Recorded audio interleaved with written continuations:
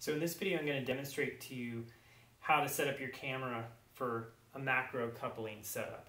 So with macro coupling, the basic concept is merging two lenses face to face.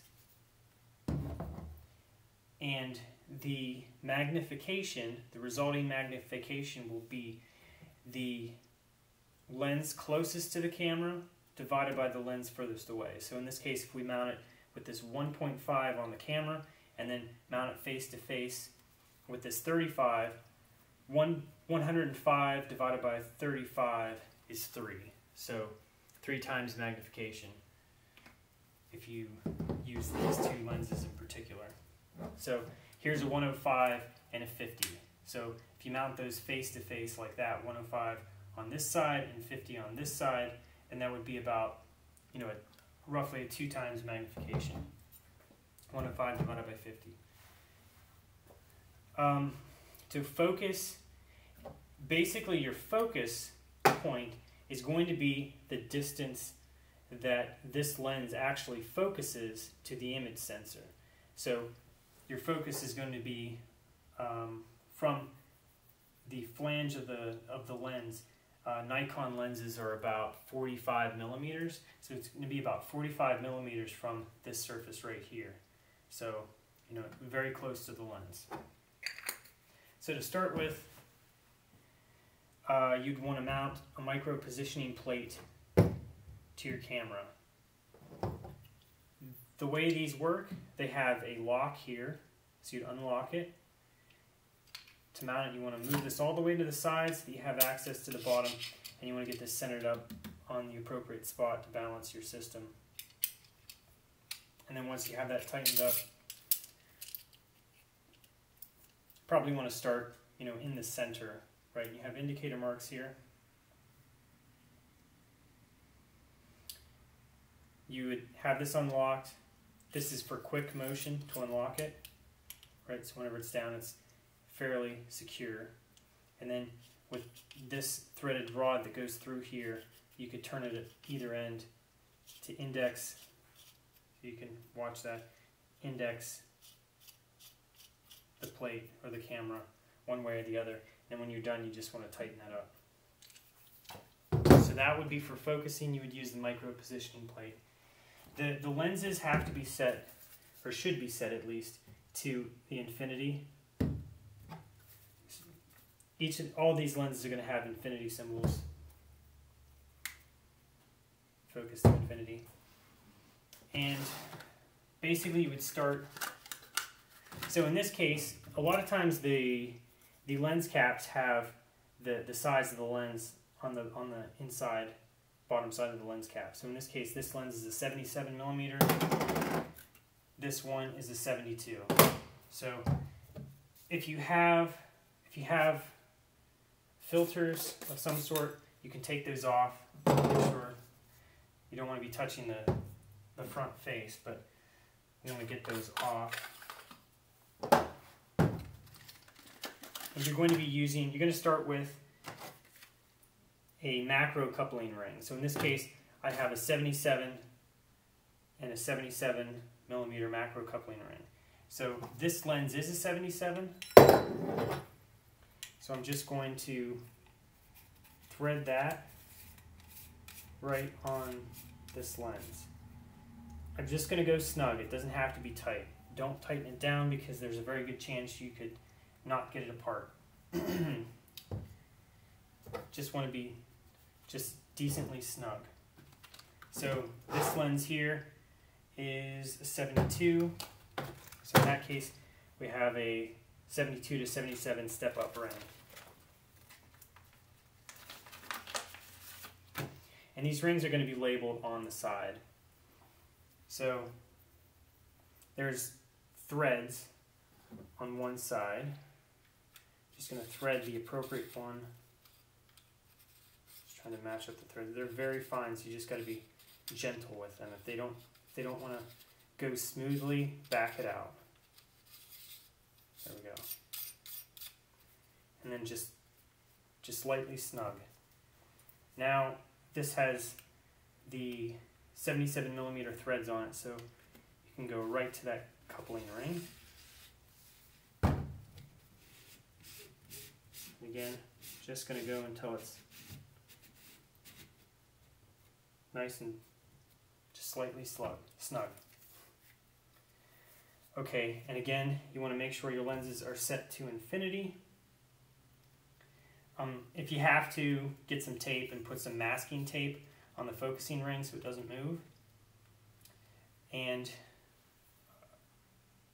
you may not have enough light to deal with a lot in the first place. So if you have the lenses on the maximum, opening, the lowest f number, so in this case this is a 1.4, this is an f2.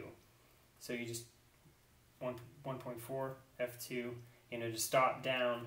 If you're going to stop down, I would stop down sequentially, but your light, your available light that goes through is going to be dictated by the highest f number. So in this case f2.8, over here f2, so this would be dictated by the f2.8.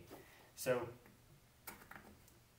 again, taking the rear lens cap off, there's an indicator mark. Typically it's a white line or whatever that's going to indicate where your aperture and your focus is, and that white line is going to match up. In this case we have a red dot right there, and then it's a slight counterclockwise turn. You hear it click into place. And don't forget to take the lens cap, the rear lens cap off on your second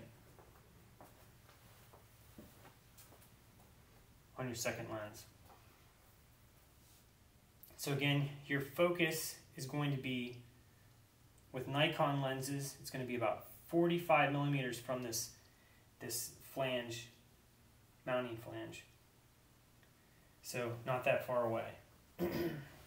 And in this case we have a 105 and a 35 millimeter lens, so the magnification is 105 divided by 35, so approximately 3 times magnification. I say approximately because sometimes these lenses won't be an exact 105 millimeter objective. It might be a fraction of that, or very close to, so keep that in mind. But that's basically how that's set up.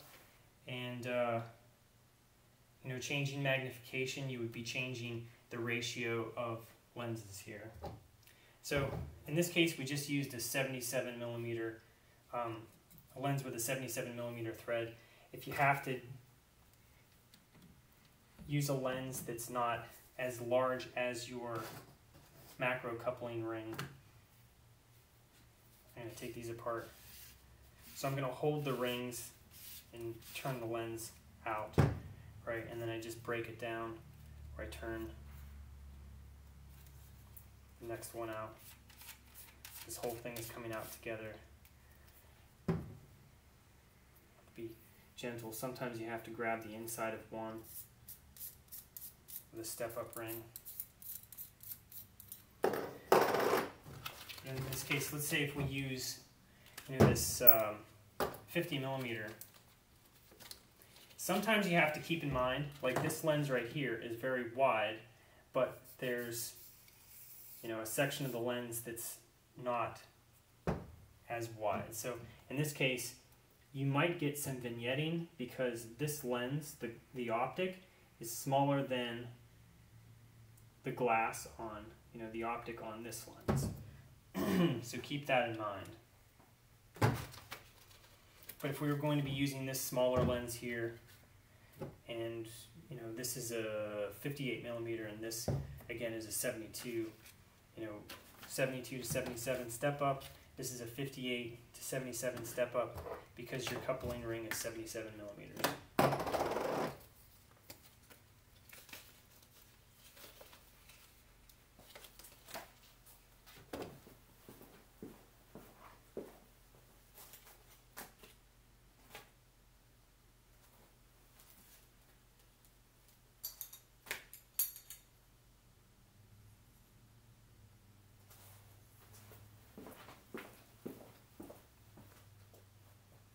So the back side of the step-up ring, see how some of them, as well.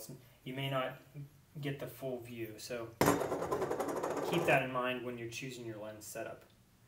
Because there are some lenses, like a lot of these Samyang lenses, they're pretty much about the same size, the 77 millimeter. So keep that in mind. And I just did the wrong thing where I set this lens down on the rear side, and sometimes the glass may protrude past some of that. So the threads, one side to the other, and with the other lens mates up.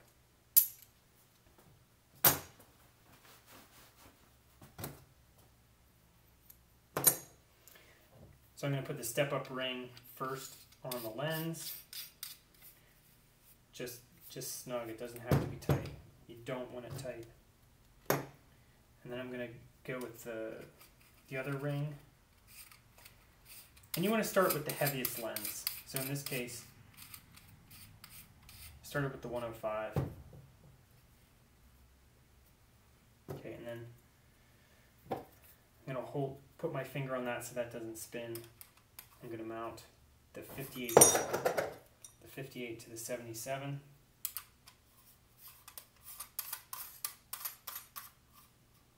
Just barely snug, and then I can mount that lens to it. Okay, so in this case, indicator mark, the dot, counterclockwise, infinity, infinity, take your rear lens cap off, and change that to infinity, and I'm going to make sure that the aperture is 1.4 here, it's the lowest here. There you go. Macro coupling setup.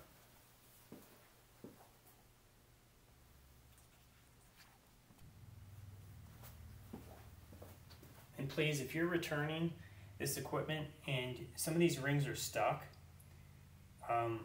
probably the main thing to do is to get the lenses off if you can. But if there's something that's stuck, just try and wrap it up nicely so that it's not going to get scratched or anything, and ship it back. And I'll do my best to get it apart. But typically you want to make sure that you get the filters back on your lenses if they were shipped out with filters.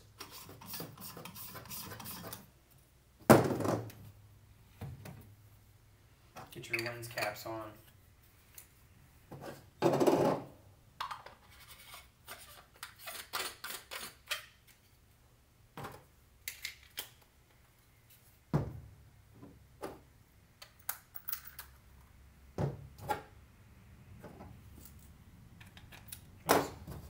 Filter.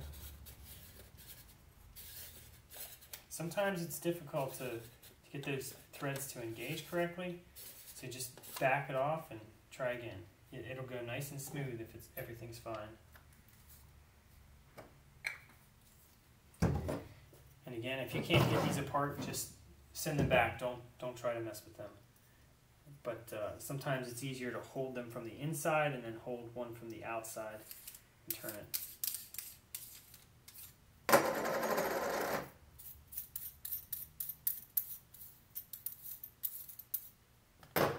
Thanks for watching.